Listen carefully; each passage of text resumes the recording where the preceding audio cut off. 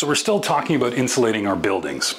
And the conversation gets a little bit weird when we put our building in the ground, because you see funny things happen underground, because the very core of the Earth is actually quite hot, like 5,000 degrees, like crazy hot. But the surface is exposed to the atmosphere, which often gets very cold, which means the top layer kind of gets really cold and sometimes even freezes.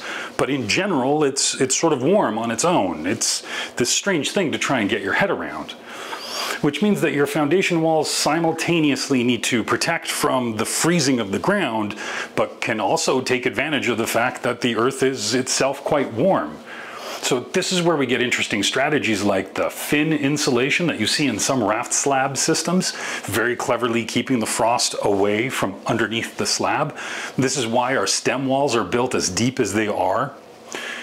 And this is actually why the insulation underneath your slab doesn't need to be as thick as the insulation on your walls, because that slab is actually benefiting from the geothermal heat energy. So it becomes this curious balancing act we need to do between understanding the freezing risk and the sort of heat benefits of building underground that make basement detailing not obvious every time. All right, talk to you soon.